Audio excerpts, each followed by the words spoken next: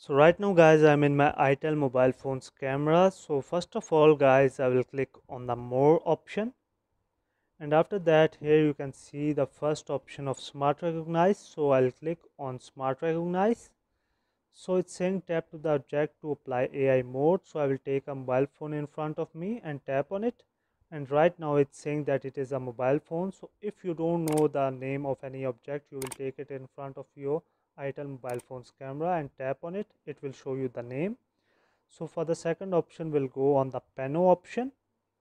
So this option is actually, you will just click on the photo option, and according to the arrow it's showing to the left. So we'll turn to the left side, and I will turn to the all the room, and here you can see that a photo has appeared in front of us. Right now you can see that the whole room is in front of us in a round shape.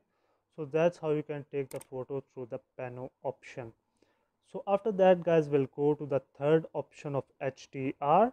So guys, actually the HDR option is a very important option of your Itel mobile phone's camera, because whenever you are taking the photos through HDR, and for example if the light is low in your photos, then it will take the light up in the photo and make it a perfect picture. And if the light is too much in the picture, then what it will do, it will take down the light and make it a perfect picture.